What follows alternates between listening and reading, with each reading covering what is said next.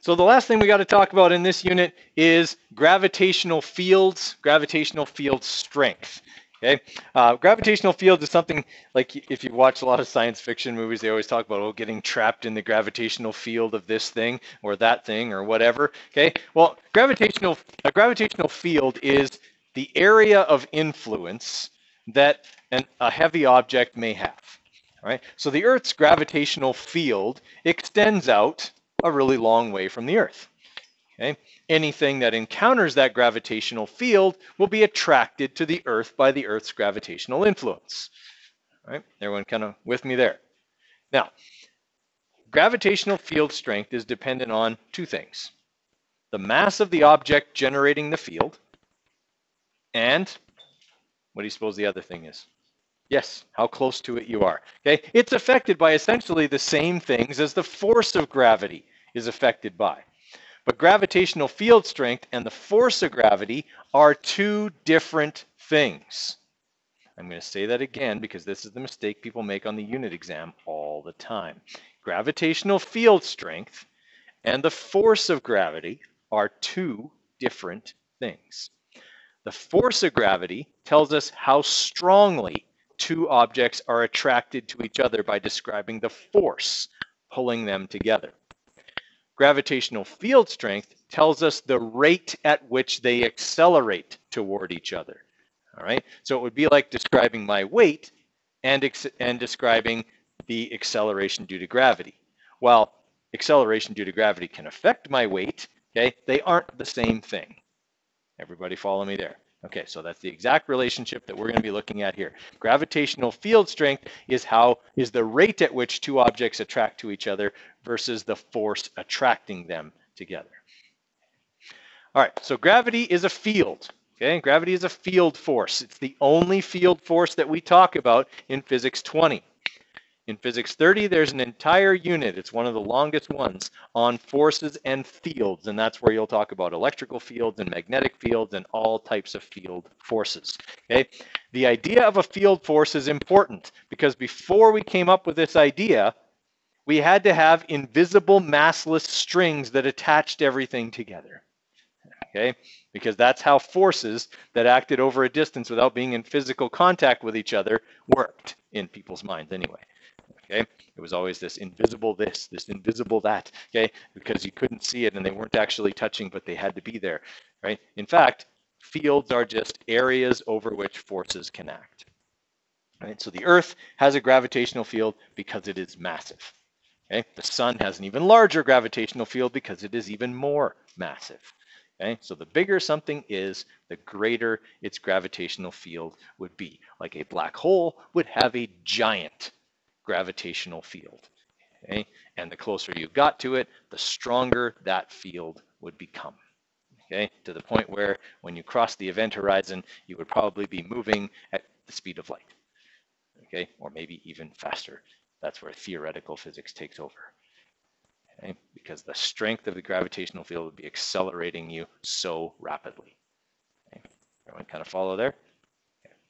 All right, so we got to look at gravitational field strength is kind of a description of, and thus is numerically equal to, acceleration due to gravity at a certain point, right? So essentially what we do for gravitational field strength is this.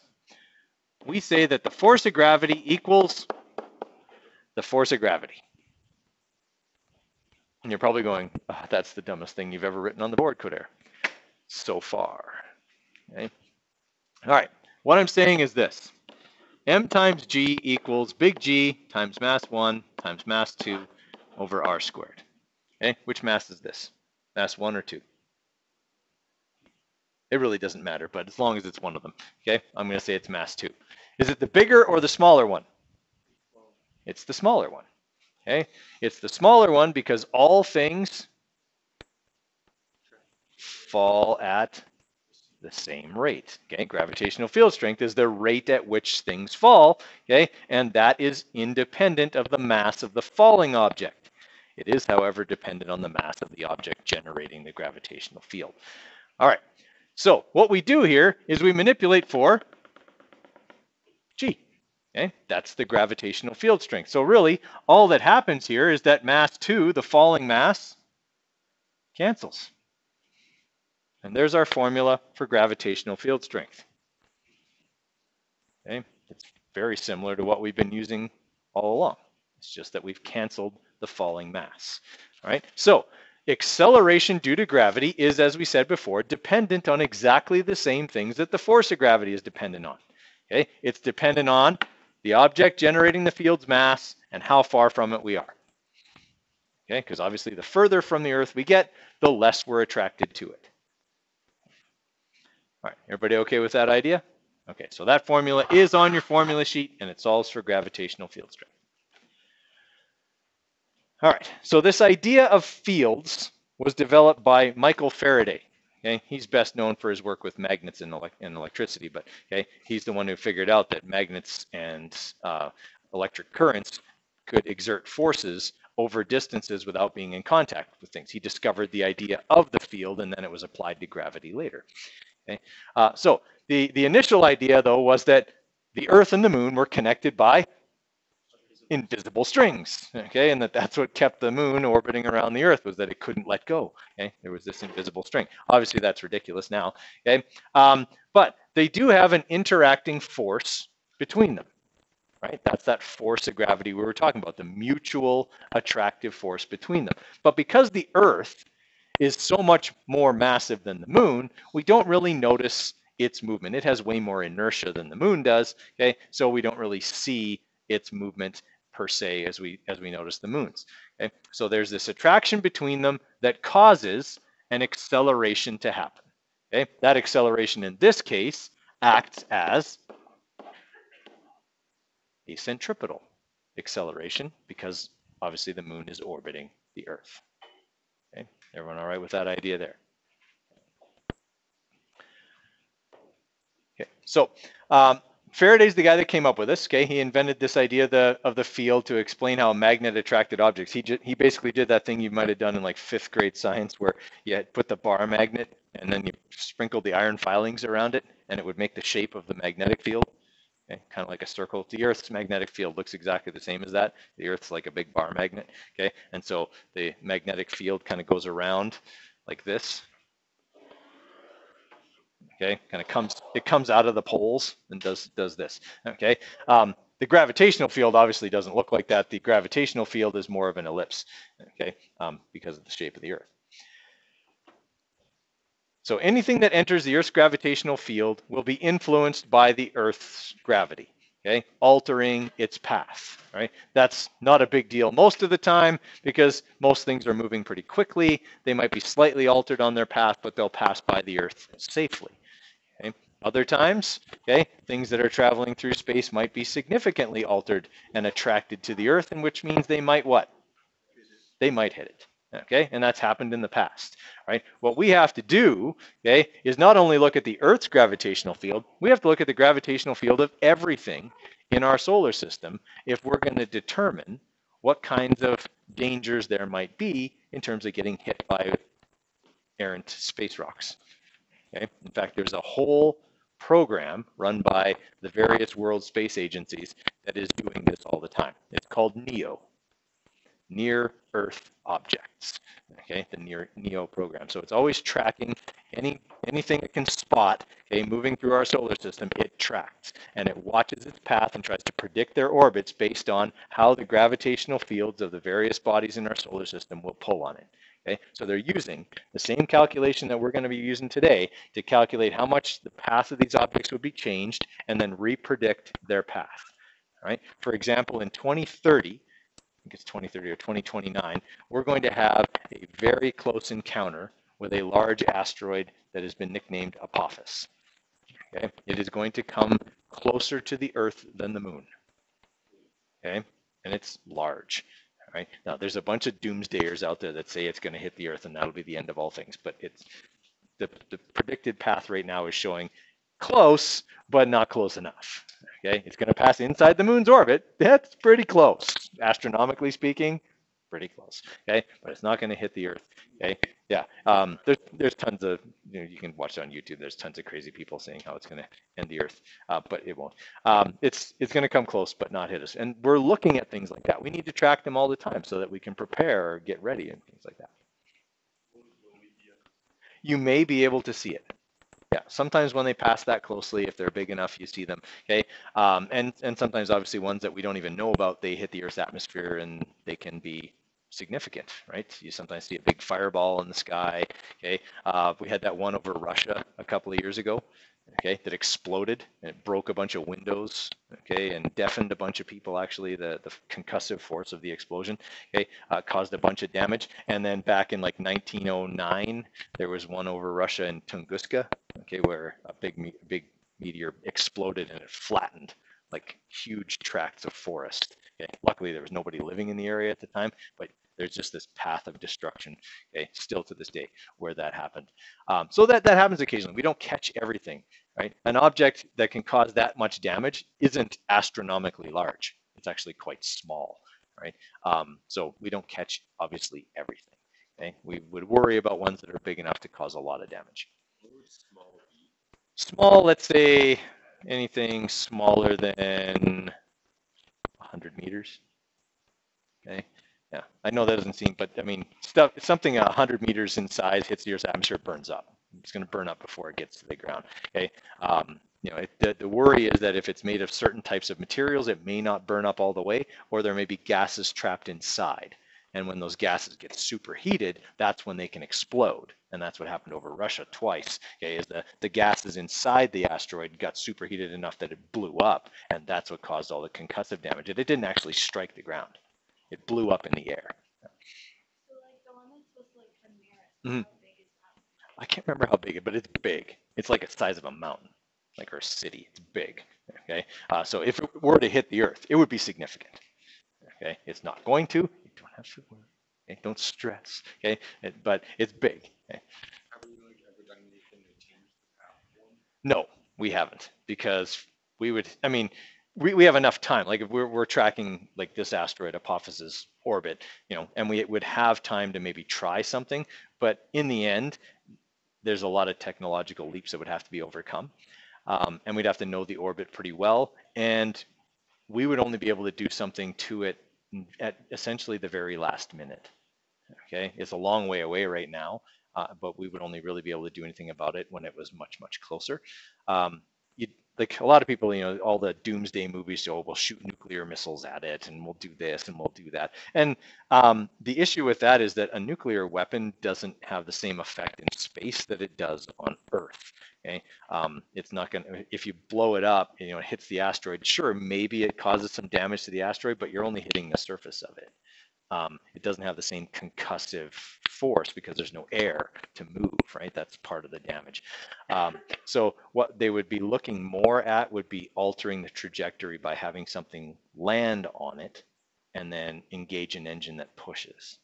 Okay? And we don't have to move it very much. It's not like we have to push it a long way. We only have to change its course by half a degree and it misses the Earth by 100,000 miles, right?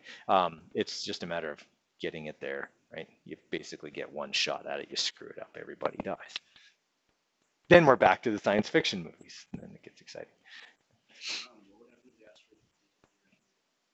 It would depend where it hits, it would depend on what it's made out of, all that kind of stuff. Oh no, it wouldn't knock you out. It wouldn't knock us out of orbit. Like you'd have to get hit by. I mean, we've been hit by a Mars-sized object and not knocked out of orbit, but it could cause, the extinctions and things like that. It'd be a lot of dust in the air. If it hit in the ocean, cause massive tidal waves, tsunamis, and stuff. Yeah. Okay, there. Yeah, I'll just rock you to sleep tonight with that thought. Yeah.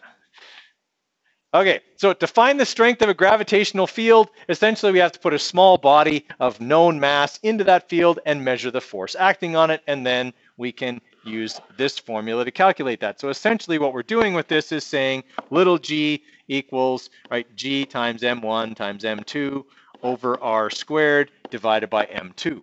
Okay, so that's where we got that formula from. We divided by the mass of the falling object or the trapped object, and we got that formula that we talked about a few minutes ago. Right, so Earth's gravitational field would look something like this. Okay, greatly simplified, obviously. The length of the arrows represents the magnitude of the gravitational field, so how strong it is, and they all point where? Towards the center. Okay, they all point towards the Earth's center because that's where the center of the field emanates from. Is it that simple? No, Earth's not perfectly round, okay? And Earth's mass is not evenly distributed either, okay? There are going to be pockets on the Earth where there's going to be a little more mass than others, and so there's going to be a little more gravitational field strength in different places. Not enough that we would notice it, but if you had, sensitive enough equipment, you could notice that certain places on Earth might have stronger gravitational field strengths just due to how much mass is in one place versus another, okay? Now, it can get even a little bit more complex when you consider that it's not just the moon the Earth that's here, it's also the moon. And the moon's big. Okay? Does its gravitational field affect the Earth?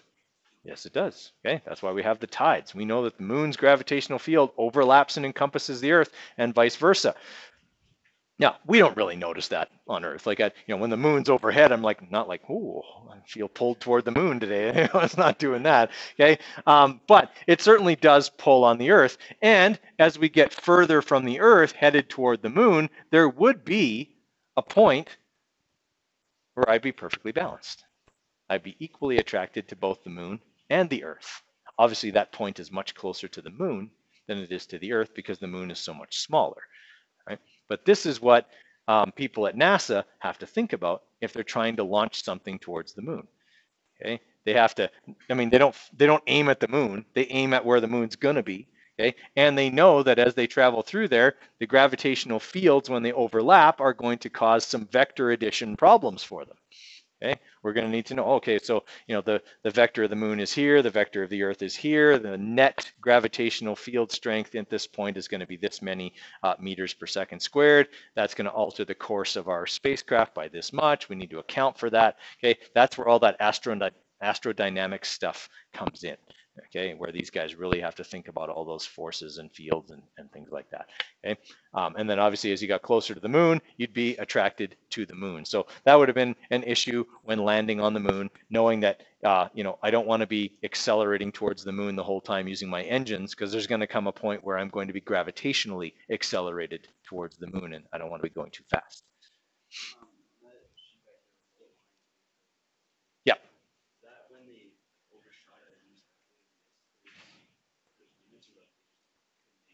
No, we haven't had any issues with like we missed the target. It's more the loss of the craft due to some failure of the craft or some, something that caused essentially the craft to fail and then it crashed. Okay, so especially with like the moon and Mars and stuff like that, it wasn't that they missed, it's that and when they were trying to land it, something went wrong. Yeah. All right, everybody with me on that? Okay. Okay, so we can picture the gravitational field of the Earth as, again, these collection of vectors. The further away we get from the Earth, the smaller the magnitude of those vectors is, but they're always going to point towards the center of the Earth. All right, so we're going to go over a couple of examples. There's not really much else to say. Gravitational field strength is the gravitational acceleration of an object, okay, towards the other. All right, so we're going to calculate the magnitude of the gravitational acceleration of an object at the equator on the surface of the Earth and on the equator on the surface of the moon. Okay, and we're going to calculate the gravitational field strength in those two locations. All right, so if I'm standing here on the Earth, I want to calculate gravitational field strength. So that's going to mean little g equals big G times the mass of the Earth over r squared. Simple formula. I don't have to manipulate it. I'm just plugging in. So 6.67 times 10 to the minus 11 times 5.98 times 10 to the 24 divided by 6.37. Actually, I think they say it's 6.38 on here, but we're going to use our numbers. Times 10 to the 6 squared. That is the most common mistake, again, that's made on gravitational field strength problems. People forget to square the radius here.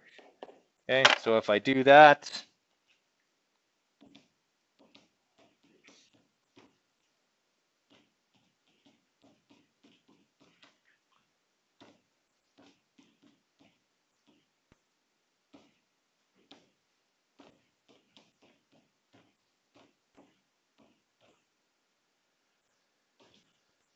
okay, so I'm getting 9.83 meters per second squared, or also newtons per kilogram.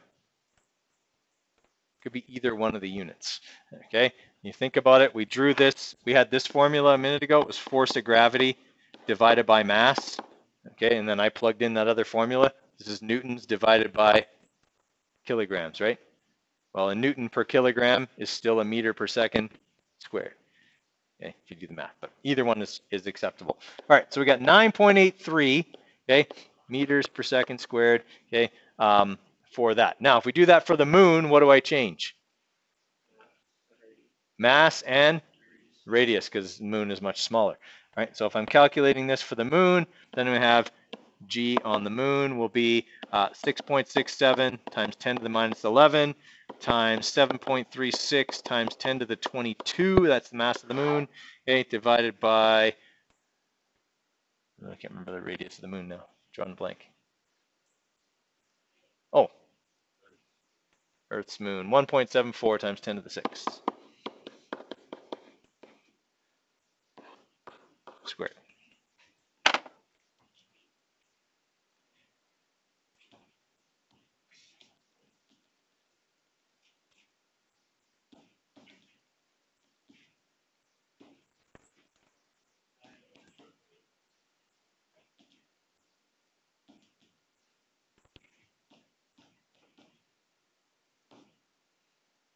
Okay, so on the moon at the equator, I would have a gravitational field strength of 1.62 meters per second squared.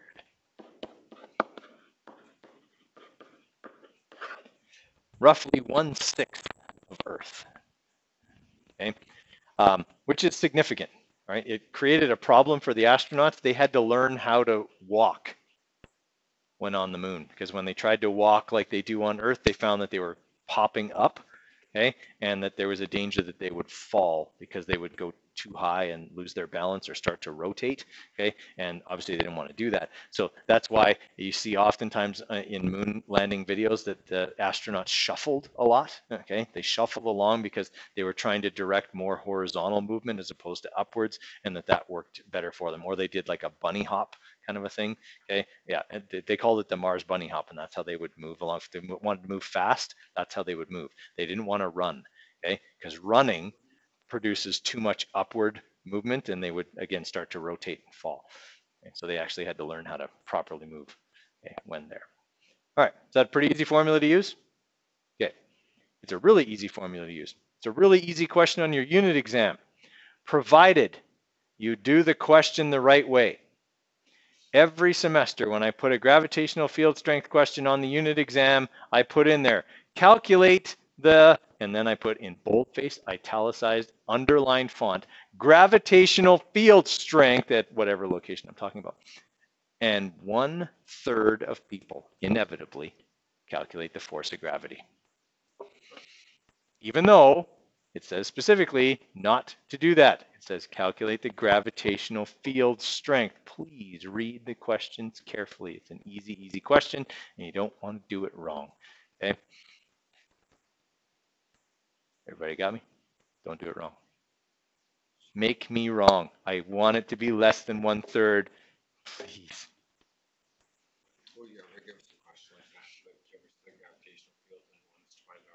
Possibly. I mean, I'm saying it's a gravitational field strength question. I just inevitably have people who don't solve it as a gravitational field strength question, and then they get it wrong as a result. Okay. All right. But like I said, guys, the big thing here is that people forget to square this. Should you realize you've forgotten to square it when your calculator spits out your answer? Yes. Yeah. If I'm talking about a place on Earth and you forget to square this number, do you get a ridiculously large number? Yeah.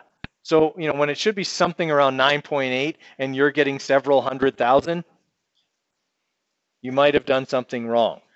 Okay. Always make sure your answer makes sense. Okay. I want you guys to try these ones. They're gravitational field strength questions. They're pretty straightforward. I'll just make them big enough that you can actually read them. Okay, so let's try 1 and 2 for now, okay, and see how we do with that. Okay.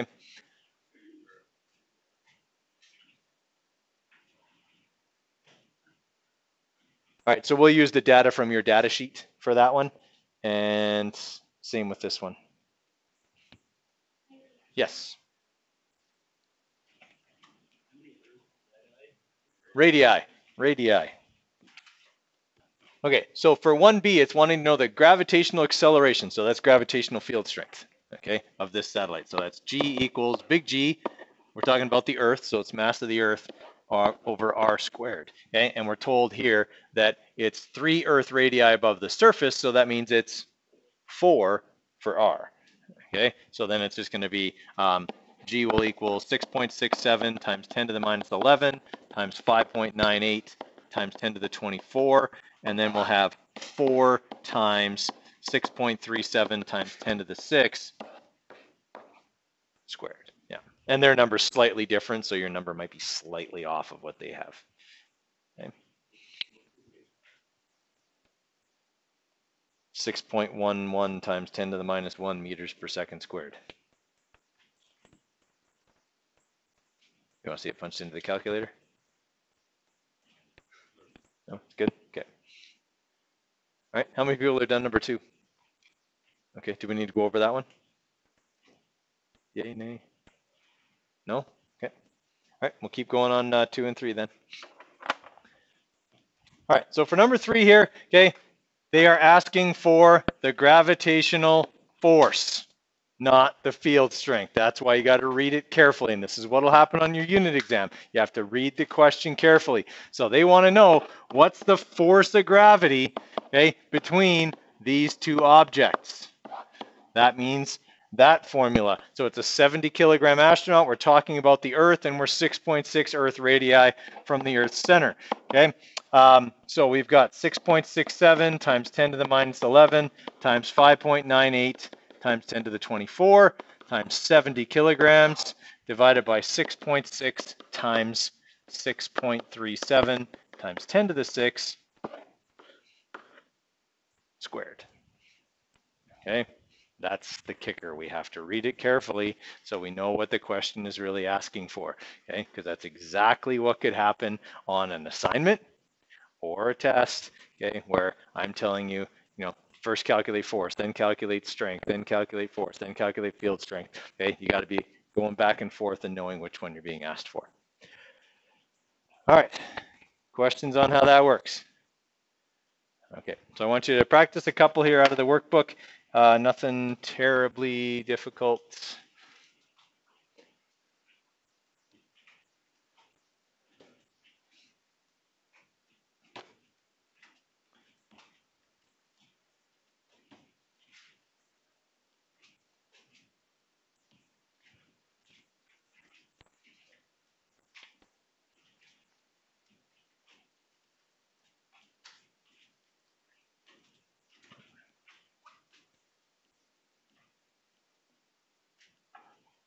Okay, so we're looking at gravitational fields right below the satellite stuff we did yesterday. Okay, try those.